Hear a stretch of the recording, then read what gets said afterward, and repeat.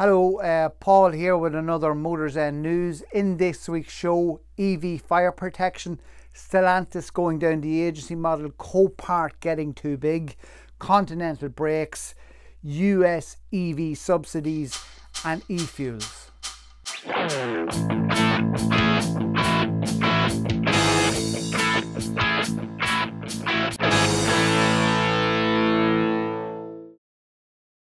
The big concern with EVs that we constantly hear about is the issue of a fire, and the issue that when you put the fire out, that it could reignite in hours, days or weeks.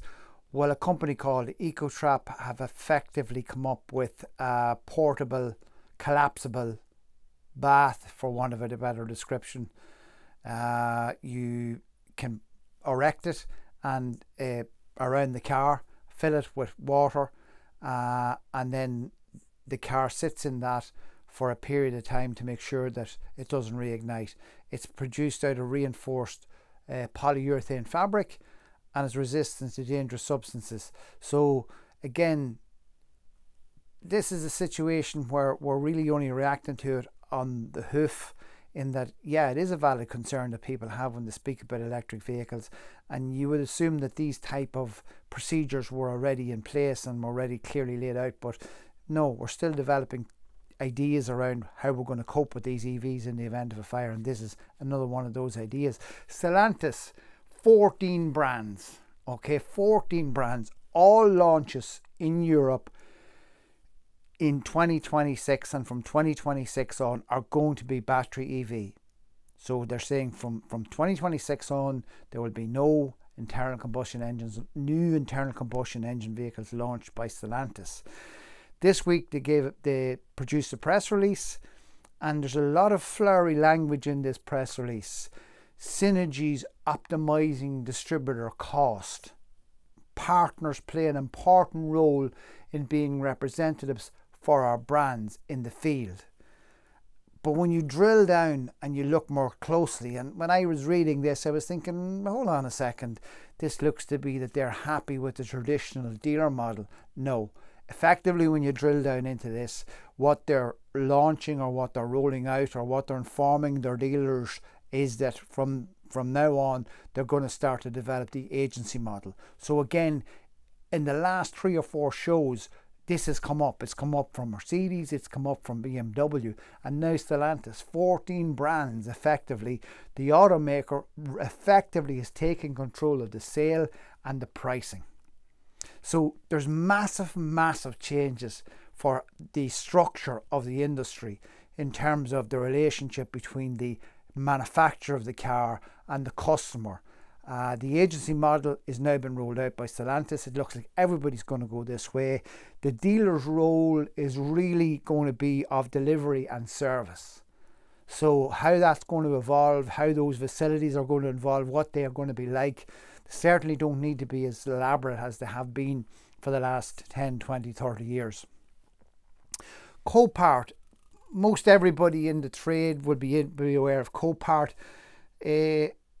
Really an American company that is on the American Stock Exchange, and years ago it started out in UK buying breakers yards, you know, and you say to yourself, breakers yards scrapping cars doesn't really fit with companies quoted on the American Stock Exchange. Well, yeah, that's what they are, and they've grown in prominence right the way through the UK, and they've also got 2 facilities in Ireland, one in Castledermot and one in Belfast, well, Lisburn. But in July they purchased a company called Hill Motors in Skylesmere Port, just north of Liverpool. That company had a 25-acre site. The Competitions and Markets Authority have looked at this, and effectively they've said, knocked it on the head. They've said no. Really what they're saying is that co-part is getting too big. It controls too much of the salvage market, too much of the damaged car market in the UK. And it says that this company, Hills Motors, was a close competitor of co-part, and that there's loss of competition in the marketplace as a result of this merger. So they've knocked it on the head. Interestingly, the lady that is Senior Director of Mergers at the Competitions and Markets Authority is a lady called Saoirse O'Carroll. So obviously some sort of an Irish link there. But again, showing you an area which you couldn't believe when you looked at breakers yards and scrap yards and the old format of them, that this company's come in and it's bought them and bought them and bought them and bought them to the point where the Competitions Authority have said, hold on a second, you own too much of the salvage market, you own too much of the used vehicle, you own too much of the breaker, because almost a large percentage of cars that go to breakers now come through Copart now. So yeah, this company's been told to pull back and it's getting too big and too strong. When it comes to braking, the whole brake system thing really has changed as a result of the electric vehicle and the retardation that takes place in the electric vehicle. The regen means you don't need as much brake. So Continental have rethought the whole brake and have come up with a new brake, advanced development, and they're calling it the green caliper. Much lower mass, up to 5 kilos per brake is what they're speaking about.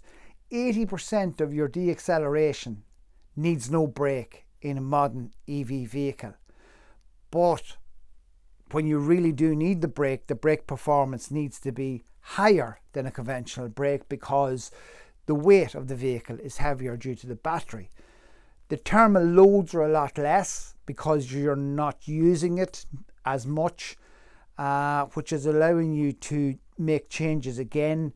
You can have more compact pads. The pad thickness is smaller because you're not wearing the pads very much. In fact, some of the problem with traditional braking systems that are kind of still being used on electric vehicles is that everything's rusting up and seizing up. So this is a new approach to how we will manage and maintain brakes on electric vehicles.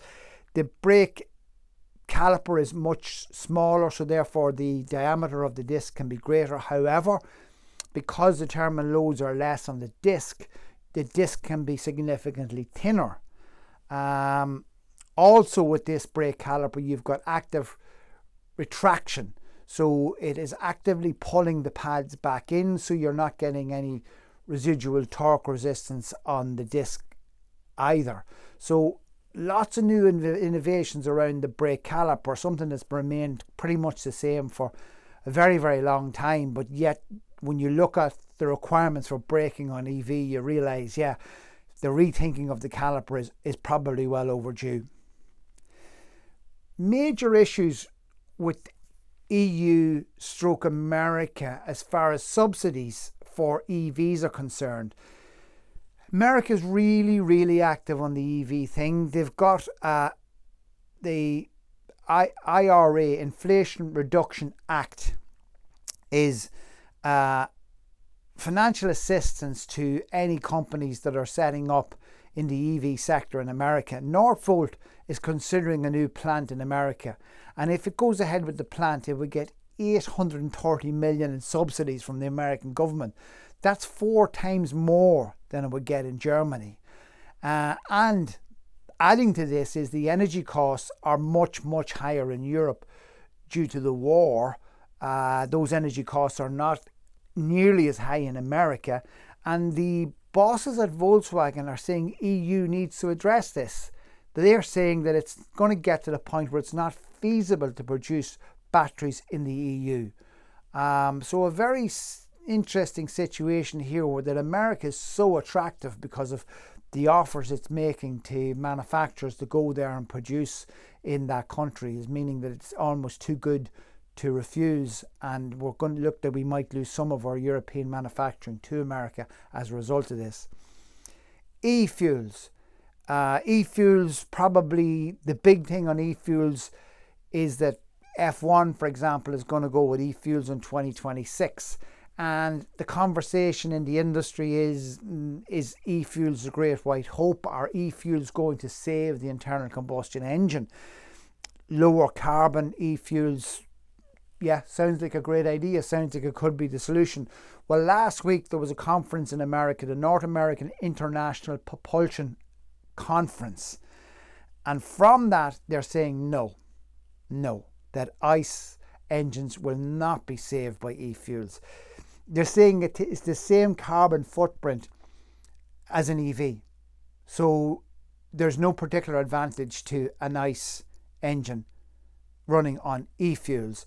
Also, there's issues. It's taking 3 times the energy to produce e-fuel compared to gasoline / petrol. And there's no large production plants, and there's no plans for large production plants.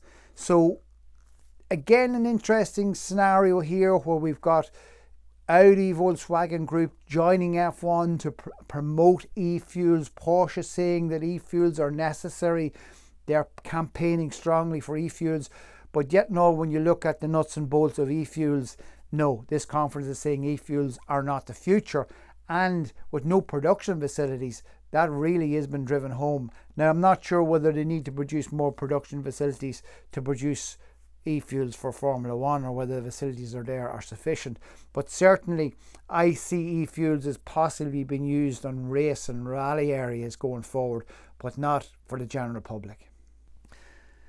That's it for this week. Thanks for watching, and if you could, please like, comment and subscribe. And a big thank you out to George at Soup Classic Motoring. He's got a YouTube channel. It's amazing. For the few subscribers that we have that haven't seen his channel, we're going to leave you the link for that. But we got a lot of subscribers from his channel this week as a result of him featuring us and talking about us and putting the link up for us on his channel. We're not quite at his level yet. We've got about 280 subscribers. He's got 113,000 subscribers. But what he does is amazing. The videos, the video production is incredible on his restoration work. So for our subscribers that are not aware of it, please go over there. But thank you for the subscribers that's come from him. We're very grateful. Thanks for that, George.